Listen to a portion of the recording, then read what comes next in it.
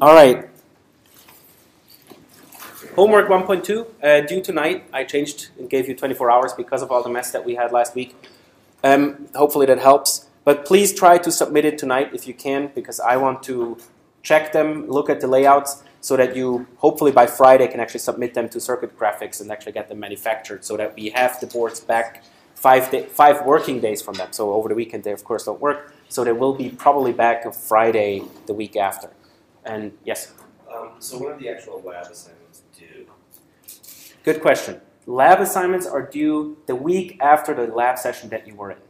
So it's one of the things I can't specifically put these deadlines in Canvas for everybody individually. So these assignments are right now, the lab assignments are always due on Friday of the week next, like the week after you had the labs. But please try to submit them early. I mean, if you submit them later, like a day or two later, then that's okay too. But I just tell you, don't get behind with the labs. Try to finish them up in the week that you had them. Submit them if you can. Lab 1 and 2 are easy. Lab 3 will get harder, and 4 and 5 and 6 just getting it's getting increasingly harder and more time consuming. So please don't try to get into a mode where you're always behind. It's very difficult to catch up again. All right. There will be a homework too. Nothing about PCB design anymore. We will actually do some of the stuff we do in lecture, right? So we will talk about the ARM assembly, or you will do have some exercises on the ARM assembly, exercises on the ABI, which we will talk about today. And it's also a little precursor for midterm. So the midterm will be similar questions than homework number 2. There will be maybe a homework number 3. I'm not entirely sure yet. But we have the homework number 2 from last year, and I have another exercise homework that I can give you without solutions, but you can get a feeling for the style of questions that I will ask during the midterm. Quick note on inline assembly. If you follow... Great. That laser is not working anymore. Does anybody have AA batteries or AAA batteries in his backpack? I might have some.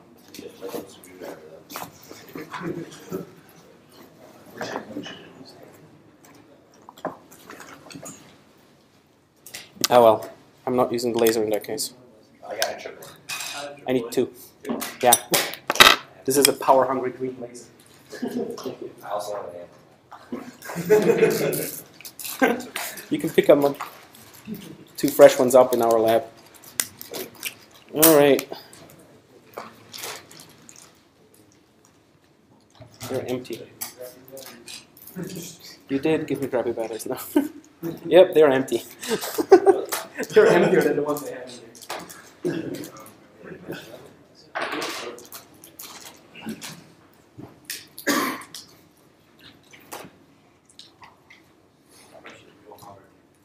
Nope.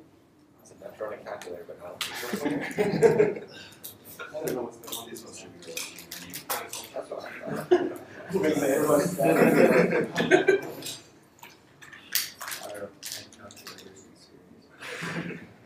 These are good. Thank you. All right. If you follow this link, it's an excellent summary on how inline assembly works with all kinds of details that you want to know about. Just a couple of things as a reminder. If you have an inline assembly, basically notation is you have first code, output list, input list, and then the clobber list. If you see sometimes 2 different notations, one of them can look like this, where you actually have nice results and values that were mentioned in here in the input and in the output list. This notation here is for newer GCCs. Pre-GCC 3.1, it only had the percent notation. So where the percent signs and 0%1 actually refer to the variables you specify back here in the input and in the output list. So that sometimes can be a little bit confusing. I also just found today, Energy Micro, which is a microcontroller company, has some really nice little blog posts, and they just posted this morning an Introduction to C Part 2. There's a Part 1 to it. If you need a quick reminder for this week's lab and for later on when you have C programming, just quickly browsing through this will probably refresh some of the knowledge about it, C notation and a couple of other things that are actually pretty neat. All right. Here's an example of inline assembly. So if you really just have a small little thing that you want to write in assembly, you can use this particular notation in C. So for example, if we have an AND S we want to use R3 %1 3 \n\t. Anybody could think of why we do this? It's a new line sign and a tab in. This is just purely to look nice. So if you do the disassembly later on, or like basically if it makes a list and generates the list, this will just make the assembly look nice. It's not really necessary. But if you don't do it, then it will look very ugly. So first we have the AND, then we XOR the whole thing together. We do an add, not equal. We only execute it if the AND-S up here set the bits right. We give it an input, an output, an input, and we say that the CC is clobbered. CC means this is the status register because we used AND-S and add NE. So the status register will actually be clobbered. It will have changed after this code. In addition to that, we tell it that we are using R3 in here, in this assembly code.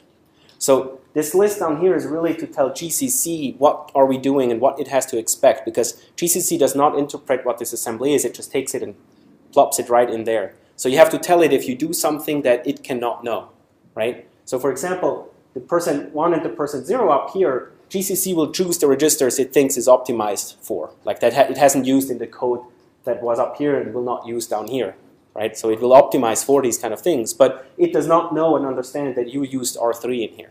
So it could be that GCC stores something in R3 up here, you come in here, you do something with R3, which would be really bad. So we have to tell GCC we actually touch R3 and it should not use it or not expect the value to be the same at the end. Make sense? All right. Down here are a couple of indicators that we can give it. So we can tell it that we have constraints on the different registers. So in this case, we want to use that. We tell GCC that for len, it should use a general register, and we modify it. So we tell it that this is a write-only register. Yes? So when you're using inline assembly to call, say, like one of the instructions that don't have a C equivalent, do you need that colony stuff? If you need them only if you have something down here, for example. So these colons, you don't need the ending colons, but if you have a text in it somewhere, you need the in-between ones. So for example, if you don't have a clobber list, and if this is empty, then you don't need them. You don't need to add these two colons, but you certainly need this one if you have a output itself. It's not even necessary that you have a code section. You do need the empty string in there for the code, but you don't need actual code in there. Sometimes you have a clobber list that you can tell GCC something that it should do something. For example, you can add a memory barrier in there. So if you write down here the word, instead of CC, the word memory, it will tell GCC that memory changed. Don't think that the memory you had before this line is the same as the memory you have later on. Sometimes necessary, especially in an embedded system where you have peripherals that do change the memory occasionally and do something with memory. GCC is unaware of that. So with a memory barrier, you can tell it, please go and read all the registers again. Don't try to optimize for this when expecting that it's the same value as before. Inek also made a very good point. This kind of inline assembly is used if you have assembly instructions that don't have a C equivalent. For example, on the ARM Cortex-M3, there is an instruction called wait for interrupt, WFI, in assembly. There is no real C equivalent for that, right? There is not a wait for interrupt. That doesn't exist. So oftentimes what they do is they make a hash define for WFI, and it will be interpreted as an inline assembly code line. So that's the kind of things where you use these things. Sometimes you also know that your microcontroller or your controller can do specific multiplication instructions or optimized floating point instructions. Sometimes you have to go down into assembly to actually make use of these kind of functions because GCC is unaware of them and can't optimize your C code in order to take advantage of these kind of things. Yes? So what is your %0 and %1 referring to? What is zero? The input and the output. So is 0 the input? I'm not entirely sure right now if it goes 0, 1 or if it's 1, 1, 0. I would have to go back to that. Like, look at the link. It explains everything really nicely and well on how to do it. Actually, we can probably find out from this one here. So result value 0 is the result. So yeah, it goes 0, 1. So in this case, 0 is this register, what it uses for here, and the one would be the output register, which is the same thing in this particular example. Right? We say read from len and use it as the input, and read from len and use it as the input, and write into len as the output. So which len is here the C variable that you declared before, and that it uses now the value stored in that C variable inside of your assembly instructions. Okay, a couple of, yes? Never mind, class. Okay. A couple of more instructions that are very important. We quickly saw last time push, pop, how they are used. So more particular, you have a push of a register list, which will take the registers and actually push them onto the stack. Pop will go and read them from the stack again. And I think somebody asked last time, in what order will they be put in there? Well, it's in numerical order, so it will actually set the lowest number register at the lowest memory address.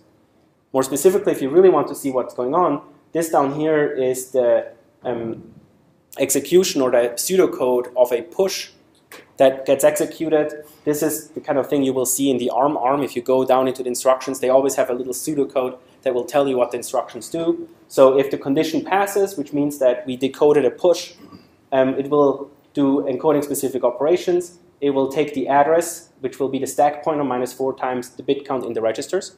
So it will subtract 4 times the amount of registers that you have in your register list in here. And then for each one of them where the register's I is set, so each one that is actually set, it will write it into the memory at address with an offset of 4, will become that value. And it will then increment the address itself. So that's the kind of execution that will happen in a push. Another important note is that the ARM stack is full descending. So if you push something into it, the memory address becomes smaller. Yes? Question? No? Okay, sorry. The memory address will become smaller, right? So it starts off at a higher number and then starts to go down, down, down, down, down, down, down. What's dangerous? What could happen?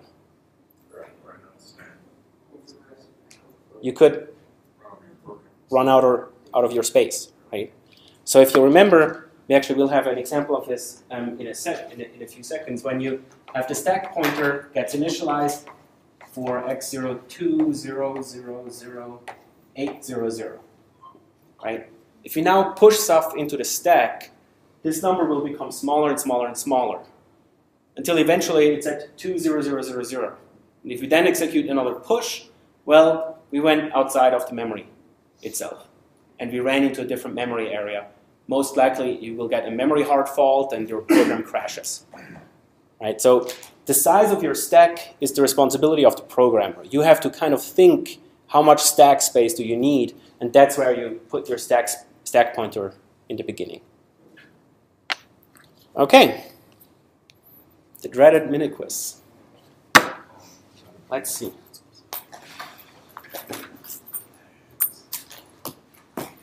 Let's do head is the minute quiz. Head, minute quiz.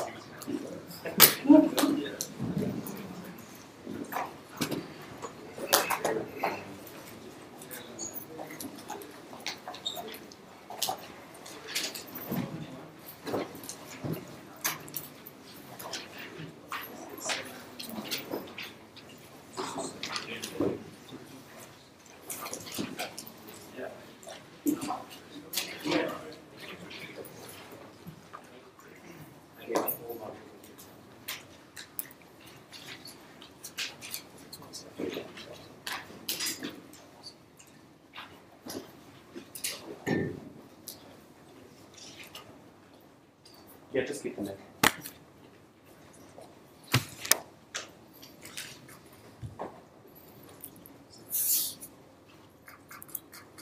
Everybody ready? We got them. It's good.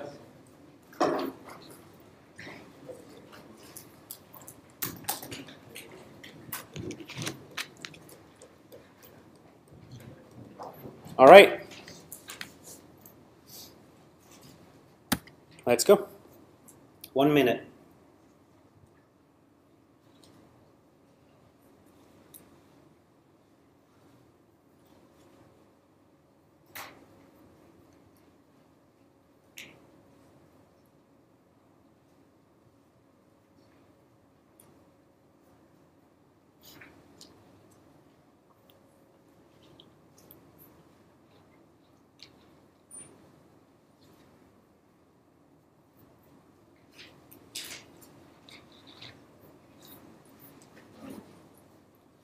30 more seconds.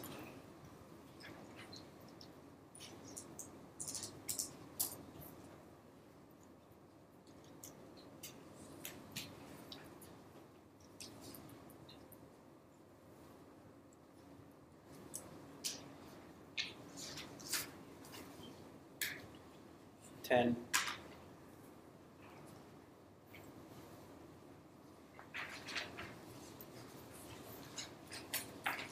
All right, pencils down.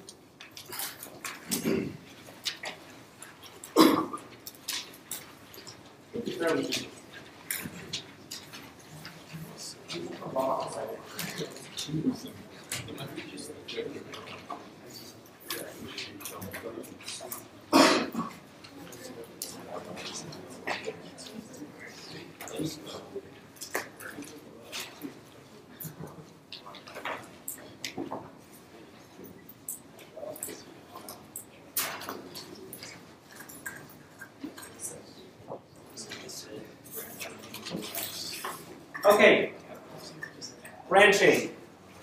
It's already there, basically. Example? B. Data processing. Add, subtract, multiply. Several others. Or XOR, etc. Memory, load, store. Just the word load inside. Load? The word load is not right.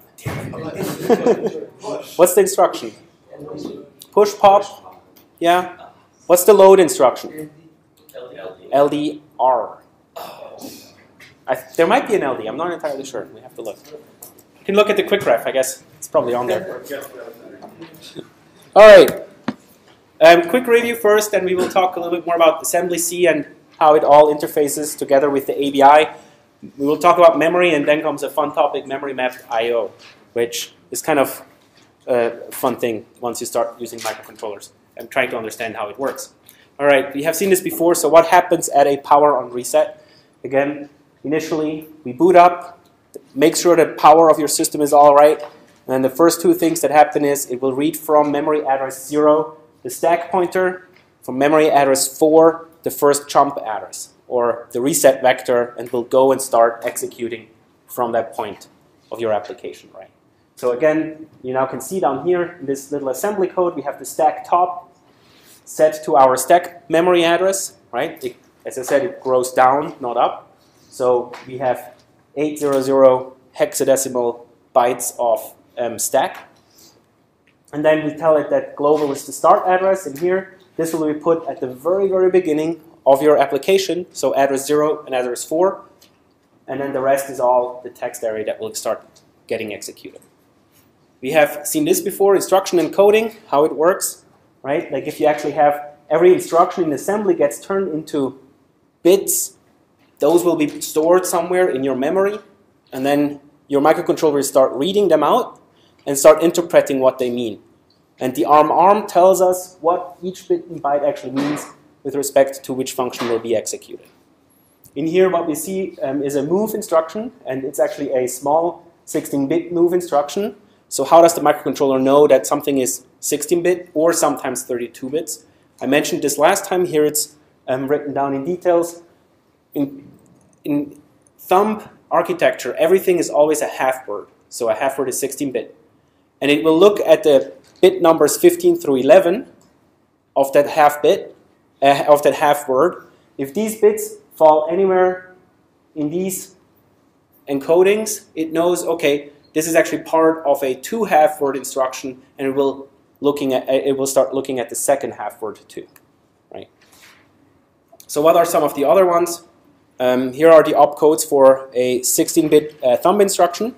So if it's not one of these three, if it's one of these other ones, you can go into the different architectures and different areas down here, and it will tell you what the rest of these bits mean. So for example, if we look at the first one, a shift register, whenever we read a 00 in the first 2 bits, we know, okay, we have to go, and it's a shift execution. So in the shift execution, the next couple bits, they mean the opcode specifically. So we have a logic shift in there, we have adds in there, there's a move, there's a compare. Depending on the different bit settings in there, right? So that's how your microcontroller will actually start looking at them and then start executing the different instructions. Yes? Are all of the instructions word aligned?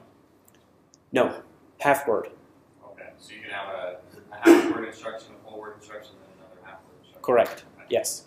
Now, because of how memory access works, you always read out of memory as on a full word line. So if you are smart, you will try to sometimes word align your code so that like 32-bit instructions are actually word aligned themselves, not over the break of a half word or over the word boundary, because else it will basically fetch the one word, it will start executing the first one, then start looking at the second one and sees, oh, I have to go and fetch the other one, so first you have to do a memory fetch before you actually can go and start executing it. Linker script, we looked at that before. The linker script basically tells the linker how it should take the different objects together and how to align them and put them into memory.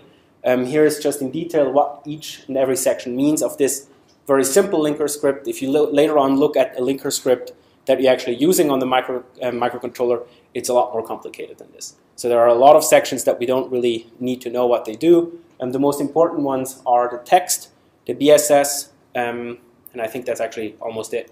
But the text one is the most important one because that's where your application is actually written in. Okay, so just a couple of things that you should know now. The instruction set that we're using is thumb. We're not using anything else. We don't use the ARM instruction set, but it's a thumb instruction set. Also think a little bit about how conditional execution works. If you need to read it up in the ARM section A4.1.2, there has a lot of details on how it works. And think a little bit of what could be side effects of instruction execution. So what happens if you execute an instructions? What could happen externally? So for example, the status register, right, is something that changes because you have execution. All right. Yes? In slide number 14, Yeah. dot text means that where our, last one. Yeah. Dot text, what's the means of dot text? Dot text means that the text section of your object will be put into this memory location. Right? And in the text section, you basically have all the operation codes. Like your application is sitting in the text section of your object. So it will get all of these sections and they will be put into this particular memory location. Any questions to linker script? You will write one of these linker scripts during lab 2 now. Yes? So with that wildcard, can you actually extend the name of .text? Yes. Okay. Does it order them at all, or just takes it, throws it in, and gives it an order? Good question. I do not know if they're ordered or not. But at the end, it doesn't really matter because the linker has to make the link between the different sections. Like if you have a jump from one section into a different section, it will know where that section sits in memory and then use the memories to actually fill the different links out.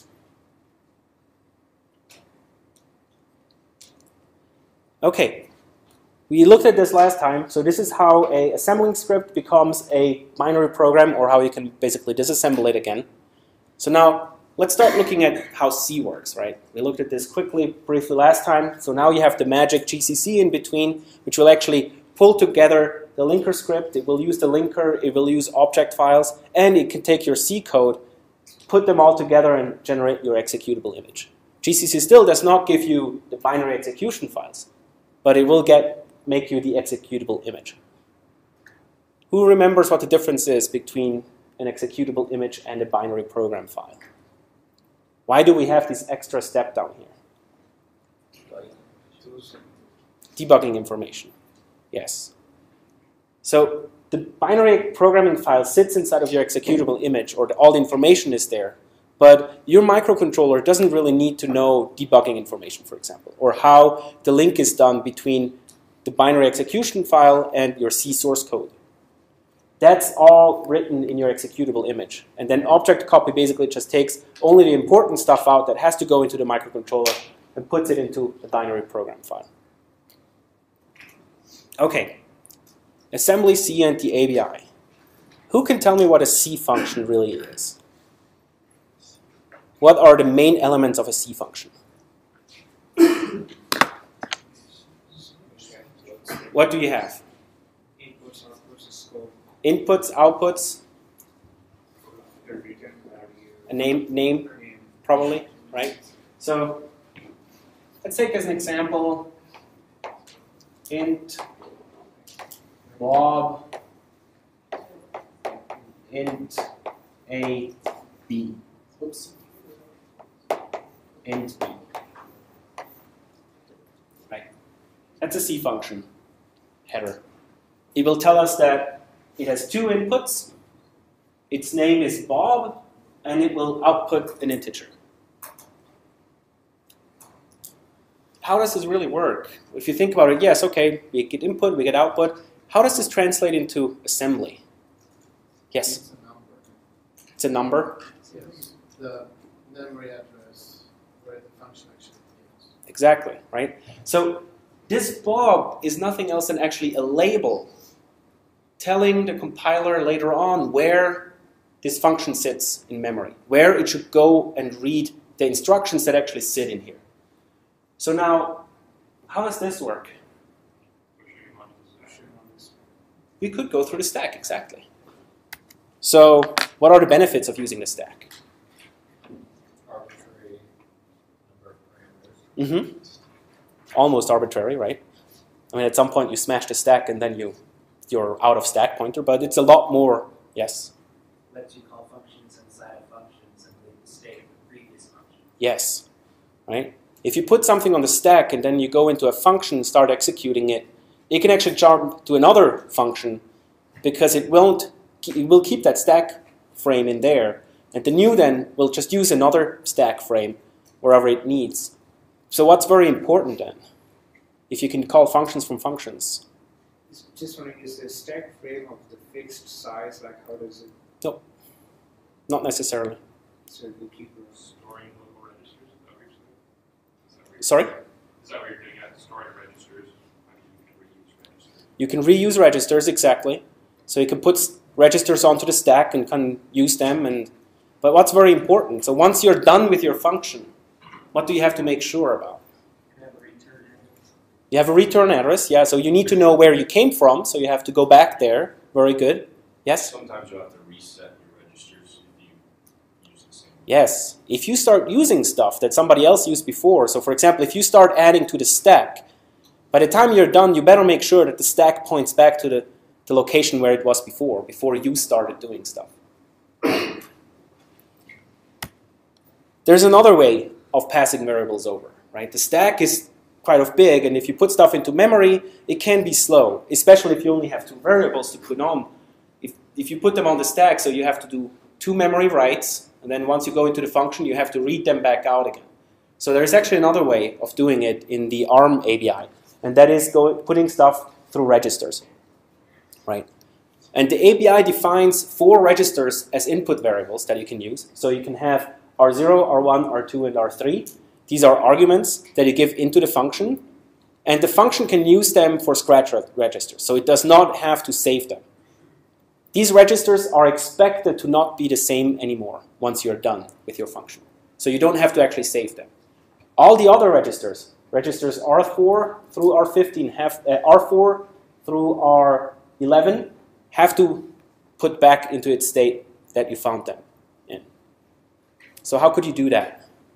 How can you save these registers?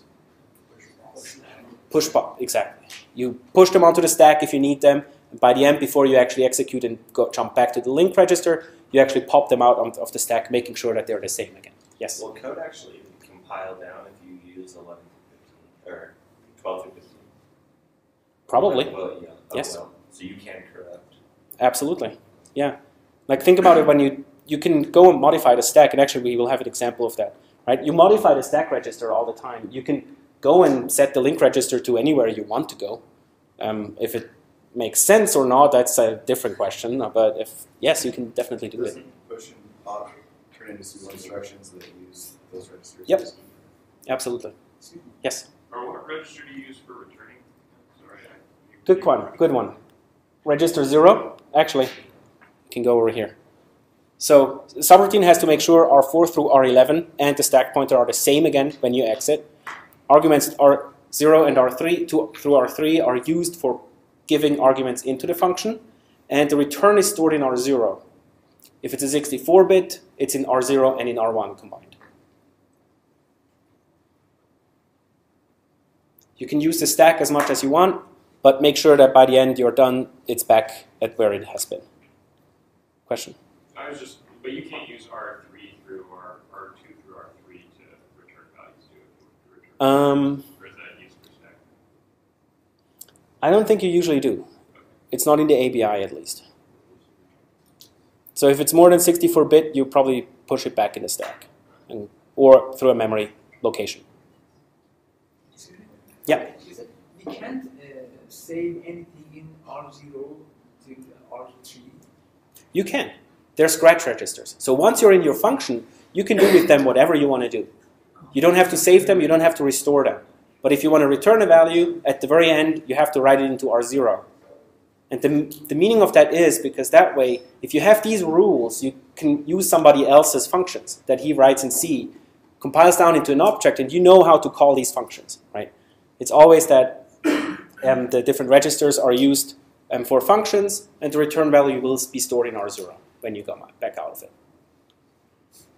Any questions so far? Yes? So you're saying the convention for ARM is to use these registers, but what about when we have 10 parameters? What's the convention? Just to use the stack? We will worry about that later. Yeah. It's either done through the stack or in memory somewhere. Yes? So just to make sure I understand right, before we do any function processing, we will store all the contents of the registers R4 to R11 and stack order on this stack, save them so we can store them later. Correct. And you will process this function and store them. Correct. Okay. Exactly. We will have a couple of examples on how to do that actually. So as I mentioned, the stack pointer grows down, and a very important one, the address where you came from is stored in the link register, LR. So by jumping to wherever the link register points to, you know that you will go back to where you came from. Right? All right, so let's do a little example. We have this int Bob, int A, int B. Let's assume this just returns A squared plus B squared. These are the instructions that you have. Try to write this as an assembly function according to the ABI. Try to use it with the different registers. How would this look? It's 1, 2, 3 instructions actually. Yes. No, that's not right. 1, 2, 3, 4. Is it 4? No, it's 3.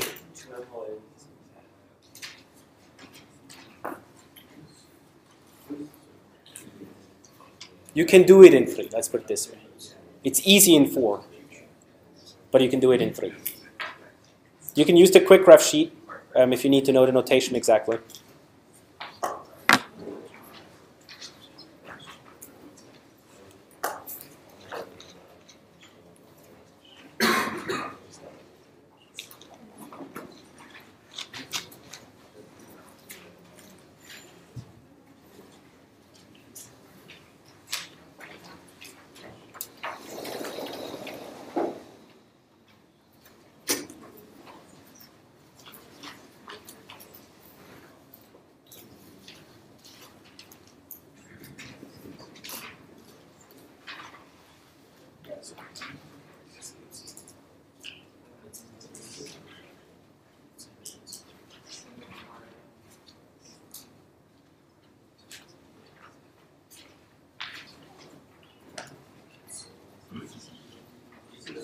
This function here is very useful for this kind of application.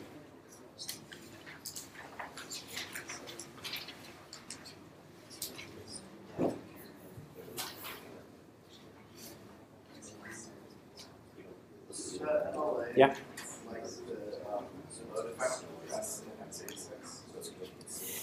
What is it? What's the function in x86?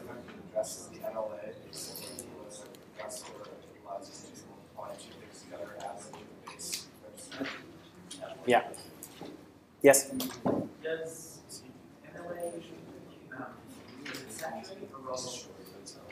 Not that it matters. It rolls over, I'm pretty sure.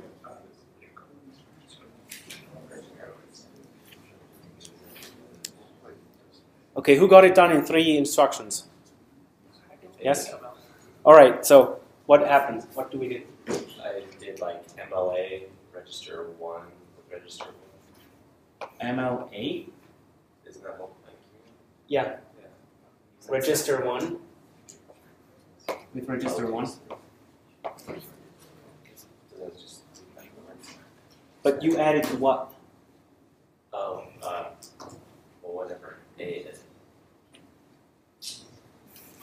So are we assuming that A and B are already in the registers we're going to use? Well, that's what the ABI tells us. So what will the ABI do? It will load A to R0, B to R1. Exactly. So by the ABI conventions, R0 will be A, R1 will be B. Oh, because it's 64 bits of return. It's 32. Ints are 32 in this case. Then 2 multiply and then 1 MLA. Exactly. So first we multiply, right? So we do, it doesn't really matter, you can do R1, R1, R1. What this will do, it will multiply R1 with R1 and store it in R1. Right? So R1 is now B squared. And then you do an MLA R, oh gosh, what's the notation? It's R0, R0, R0, R1. What's next? What will this do?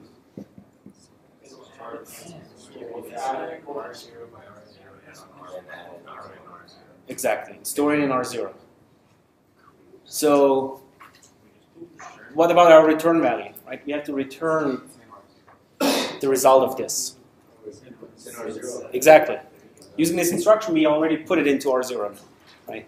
So it would have been more complicated if we first did multiplication of R0, R0, R0 here, and then the R1 down here. You could still have just put it into R0 again, like multiply R1s with each other and then store it in R0, right? So that takes care of that. So what's the last thing that we have to do?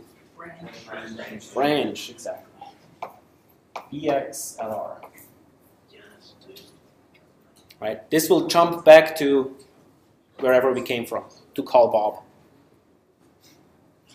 Okay, so now just to show you what happens if you actually do this through the stack. If you actually compile your functions using O0, or basically no optimization in GCC, this is the kind of things and foolery that happens, and GCC will actually generate this code, not the more optimized MLA multiply stuff. So what happens here? Well, first we push R7, right? So R7 will be put on the stack because R7 is not one of the registers R0 through R3. Next, it will subtract from the stack pointer 20, so it reserves some space on the stack. We now have 20 values that we can play, 4 values, 5 values that we registers that we can play with. It will then store the stack pointer in R7. It will store in R0 a memory location R7 plus 4. And then in R1 it will be R7. Right.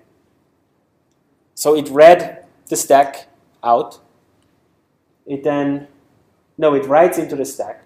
Then it loads from the stack 2 values, multiplies them into R3, stores R3 on the stack, does the same thing with a different memory location down here, and then to return all of this, it actually loads the R3 again from the stack. It moves R3 into R0. It restores the stack pointer, stores the stack pointer back into R7 stack, back into the stack pointer. It pops R7 and then branches out again. Doesn't really make much sense, right? Like if you look at this complicated thing that has a lot of memory things that happen here, you could actually just write it in 3 instructions. But this is what happens if you use O0. I'm not sure what happens at O1, but I guess at O2 and O3, it will start generating a lot nicer code. So if you ever, later on, if you actually try to debug your C code and you have it compiled at O0, it's really difficult sometimes to figure out what's going on between your assembly code that's really disassembled and what your C code actually means. Any questions? Yeah. A lot of that stuff that gets generated, is that just like boilerplate GCC Yes. kind of things? Like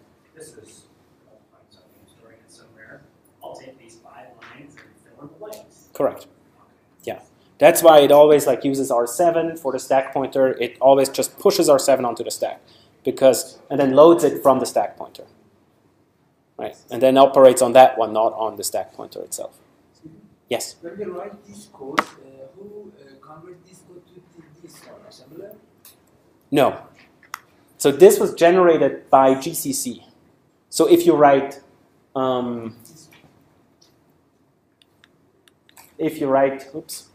this code in C, and you use GCC to generate your object file, and then disassemble the object file, and look at what assembly it created, this is the assembly it would create if you don't optimize.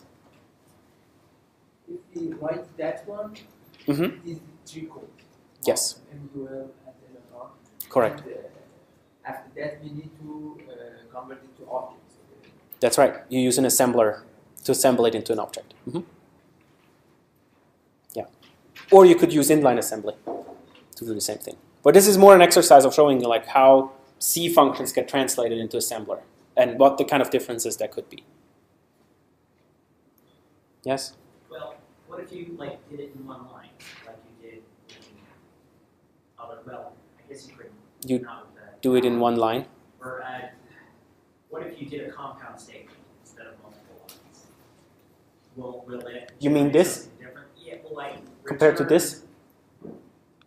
Well, you got it on 4 different lines. Is the compiler going to look at each individual line and say, I need so many lines of code to generate this statement, and because it. I don't know. Yes. Why did we just push R7 one? You could. This can be optimized. This is by far not optimal at all, right? But we're just storing the. It's just an example. Yes. Yeah. It's an example of what GCC would do to get this into assembly, like this. Yes? Why do you subtract 20 from the stack pointer, the second instruction? Here? It reserves space on the stack. But the stack grows down, right? Mm-hmm. If you're subtracting 20, Yes. and then So we now have 5 locations in the stack that are ours to play with. So for example, it does that because if we needed to call another function, it will start growing the stack further down. And it will come back up to the 20 where we were. So it reserved now 5 slots on the stack itself. Right? Makes sense? And then you can access these stack locations in memory using the load and the store functions here. Right? It always uses R7 to refer to where the stack is now, and then goes and loads into the locations that it reserved it from. Yes? Are things like multiplies more expensive in the dumb architecture? Good question. How much? Probably. They probably take more than one instruction cycle. So would it be better than optimize this so you only use one multiply by reordering? How do you do it? Add A plus B and then you multiply that by itself. Oh, you mean mul A, mul B, and then add? No, I think this is faster. Because probably multiply and accumulate you can do in like much faster than having to use yet another instruction. We'll do A plus B and then multiply that by itself. That's not the same though. No. No. Made click, right? A plus B squared is not the same as A squared plus B squared. So it's all right. All right, memory. We talked about that last time, right? You have seen this picture before. This is the memory map of our micro-semi smart fusion. We looked so far most of the time just into this one down here, this little space. That's our SRAM memory. Starts at 2000 and goes to 2000 FFFFF. So in our case, we have 64K of RAM that we can play with. Down here, starting at 0, is the non-volatile memory. That's where we want our code to sit in. So this is where we will have code in it. That's where we load the PC from the program counter from, where it goes and loads and starts executing the instructions accordingly. Right? It's also where we can have constants stored, for example. If you have like big tables of constants, for example, for a sine wave or something like that, you store it in the non-volatile memory, not in your RAM, and then you go and read it out from the non-volatile memory most of the time. Right? So what is all this here? There's a lot. Looks like a lot of memory that's just sitting out there. Lots of peripherals. Lots of peripherals. And that's exactly what's called memory mapped I/O. So this is all digital logic that sits behind these things here. It's not normal memory. Well, not entirely true. Up here there is some more memory that you can have. But these are all peripherals. This is all digital logic that sits behind these memory locations. And that's what memory map I/O is all about. So the idea is extremely simple, right? It's basically a real memory location that you can write into or load from, but instead of being a memory cell that just stores bits and bytes inside, it's actually the digital logic behind it that will start executing something and doing something with it. So for example, let's say we have an LED that we want to turn on. So we write a 1 into that memory location, and the LED will blink, start blinking or lighting up. If you write the 0 back in, it will turn off again, right? We can also do the inverse, where we have, for example, a push button that's outside. When we press the push button and we read the memory location, we read a 1 from that memory location. If we let go of the push button, we will read a 0 from that memory location. So memory mapped I/O is a way for you to interact with the physical world and how to get information from the outside into your system that you then can do and start executing on. Or like have conditional executions, for example, on push buttons, or start lighting up an LED if the push button is pressed, or if it's not pressed, you don't light the LED, etc., etc. So what really happens is a little bit more complicated than that. Like, yes, in principle, you just write into a memory location, something happens on an LED. So now we're going to go and look into how this really happens. And what the Internet Connect is that it's a bus. So between your microcontroller that you have and these peripherals, all these memory locations outside there, there is a bus architecture in between them. And that's how your data from the microcontroller or from your core goes out onto the bus to the peripherals. They will decode it and then do a certain action on it. So in this class here, we will do a very basic, simple bus. And next week, we will start looking at the actual buses on our ARM Cortex-M3s, which are a lot more complicated than this little bus that we were discussing right now. Who has done bus systems, bus architectures before? Yes, a little bit, maybe, yeah? What kind of typical things do you have on a bus? So some start bit, some stop bit, that's right. What else do we need? A clock, can have a clock. What else? You have to have some protocol of how you address each slave and how you Yes. Exactly. You have to have a protocol on how to address something. So let's just assume we have an address, right? And then you have also some data that must go over that bus. So you can imagine it as a bus is like a bunch of wires that go from one way to another. Some of them are bidirectional. So these are lines that everybody can write. So you have to make sure that not two people try to write them at the same time. Other lines, they are unidirectional. They go from, for example, a master to a slave only. So in our case, let's assume you have a request line, an acknowledge line. We have 8 bits of data, we have 8 bits of address, and we have another bit for a command. So in total we have 16, 17, 18, 19 lines of wire that go through our bus. Okay? Let's assume that if command is equal to 0, we want to read from a peripheral. If command is equal to 1, we want to write to the peripheral. So what does that indicate to you already, right? We have sometimes a read, sometimes a write. It's bidirectional, so we have to make sure that the data that we have in here sometimes goes from your core to the peripheral when it's a write, but sometimes when it's a read, that data is actually read from the microcontroller, so your peripheral has to push and activate these lines to write actually something back. Okay? We then have a request. That means the initiator is requesting something, and we have an acknowledge, which means that the slave received it and he is done with his operation. Fairly simple bus.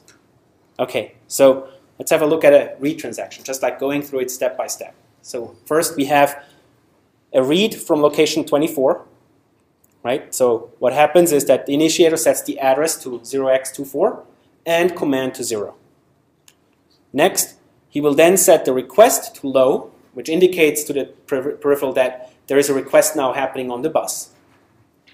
The target sees that request, will read and identify the data, or get the data from that bus, sets the ACK to low, telling it, hey, I'm done. The initiator grabs the data from that bus. Wait. Oh, it's a read. I'm sorry. So it drives the data onto the bus. Then it acknowledges and tells the other one, I'm done with my data. So you're ready. You can go and read them. And then the initiator reads the data, and it will set the request to high, telling it that we are all done here. I have the data. All right. And then once the ACK is up, the target knows, OK, we're done. It lets go of the lines too.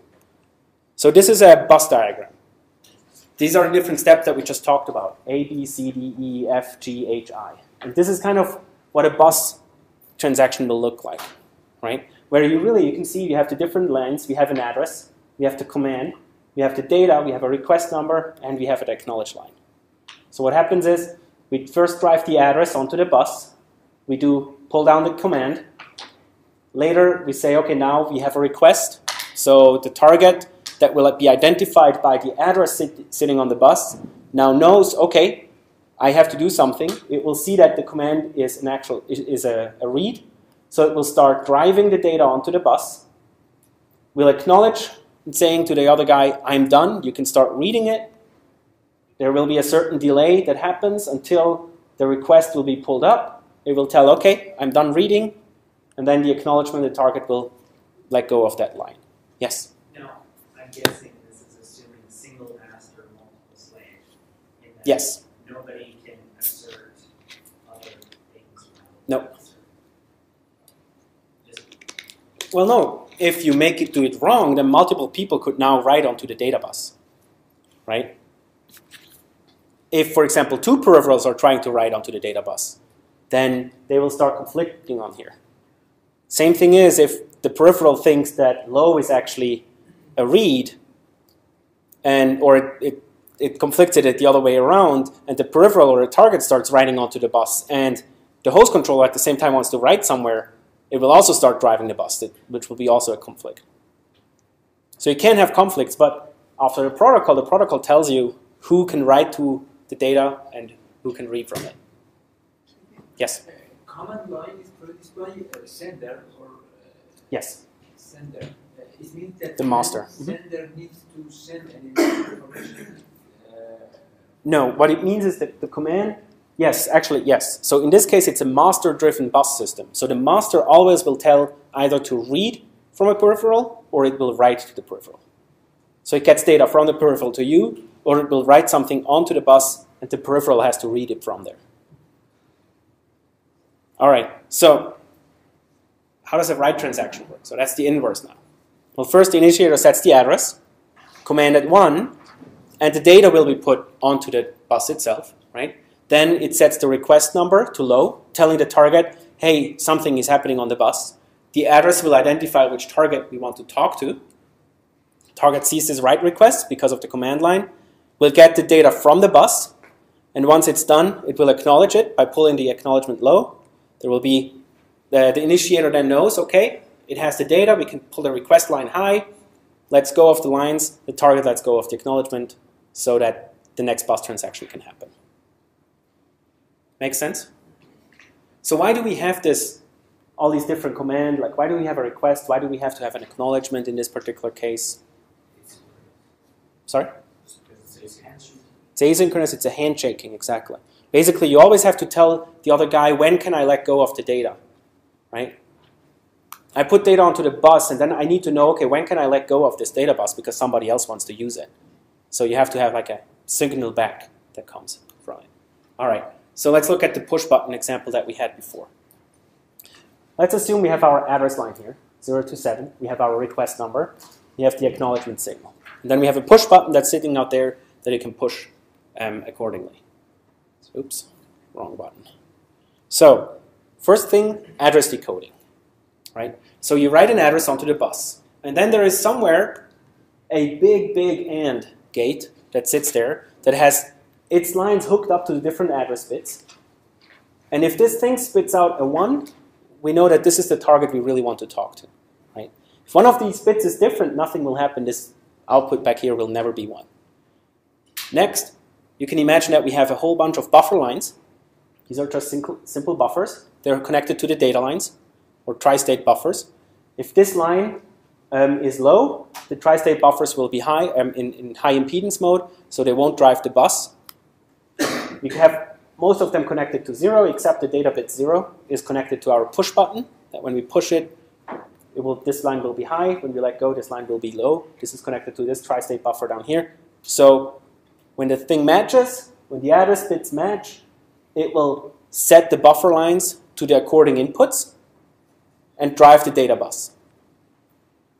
We have then a NOT gate that's actually with a delay loop for the acknowledgement, right? We have to tell it when we are ready, when the bus is ready, when it can read it, so you can have a little delay in between to make sure that everything in these buffers are actually set correctly and every signal settled, and that's it. What about the command?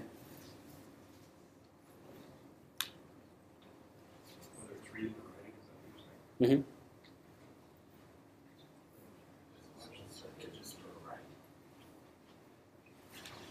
So this particular register is a read-only register. You cannot write into it. So you have to make somehow sure that the command will never activate these, like if it's an actual write to this address. Do you have another set of tri-state buffers that switch between reading and writing then? You could. Another port to the gate, the AND gate. Yeah, you can have just another AND gate here, or you can AND it in here with this one here, so that the tri-state buffers only get activated if it's actual read from that register. Else bad things would happen. Yes. Okay, LED. So this is now the other way around, when you actually write into the peripheral. Again, we have, the address, right? Decoding with the request. And we have the data lines. This time, they're on the left-hand side because they're actually being written from the initiator into the target. We have a D flip-flop that actually can drive the LEDA on the outside. And that's actually already almost all of the circuitry. There's one more thing missing here, which is the delay for the acknowledgement telling it that, hey, we have everything written right now. So you just have the data line. You ignore 1 through 7. You take data 0. It's hooked up to the data port of a flip-flop. Whenever this gets activated and latches, the clock comes in, whatever is on the input will be pushed on the output, and your LED either turns on or off depending on what was written on the data bus itself. Okay, any questions?